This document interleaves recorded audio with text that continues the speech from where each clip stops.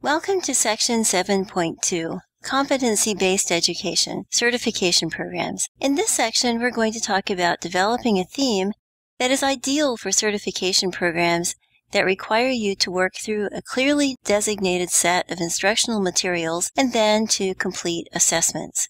I don't want to give you the wrong impression and let you think that we're going to go through detailed programming when we learn how to work with themes and customize them. Instead, this section will let you know what you need to do if you want to actually program themes. We want to avoid themes that do not easily link to instructional material with knowledge assessing quizzes. So let's pretend for a moment that we are not simply going to extend a base theme, but we're going to create our own layouts. How much more work is it going to entail? To get an idea, let's go to Moodle Docs and review creating a theme. So let's go here and let's just take a look. Let's think about what we need to change in the layout and how to incorporate assessments. We'll look at the files we need to change when we develop our new theme. So just scroll through and here are nice instructions. So here's a list of files that we will need to change and what we'll need to do as we change them. As you name your components, you should follow the protocol called Frankenstyle, which is definitely important to understand.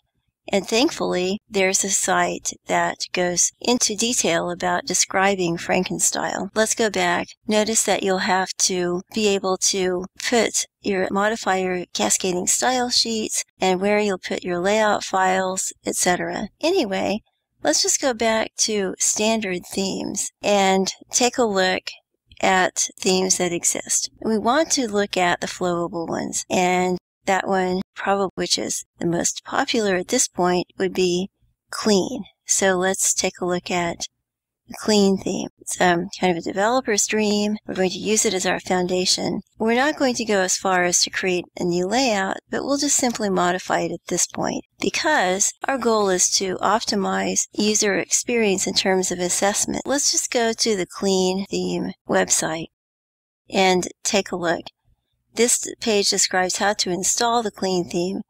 So if you, again, are very courageous, you may even want to create your own theme settings page. But again, this page is really built for developers and a bit outside the scope of this course, but I wanted you to at least know that these options exist out there. What we will do is to modify the theme and we'll save it in a place where we can access it later. So you can work with your Moodle administrator to create a place where you can save your modified version. Or from your Moodle theme directory, you can simply right-click on the new theme and copy and paste it back into your Moodle theme directory. For detailed instructions for the clean theme, again, you can go back to the clean theme information page.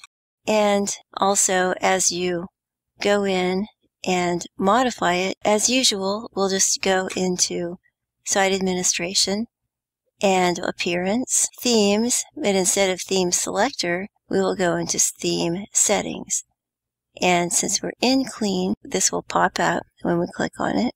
And here's we change the settings for clean. In this unit, we've talked about matching theme and selecting a theme, modifying it for assessment. And the next, we'll talk about using the clean theme to create an environment that's good for mobile devices as well as desktop environments.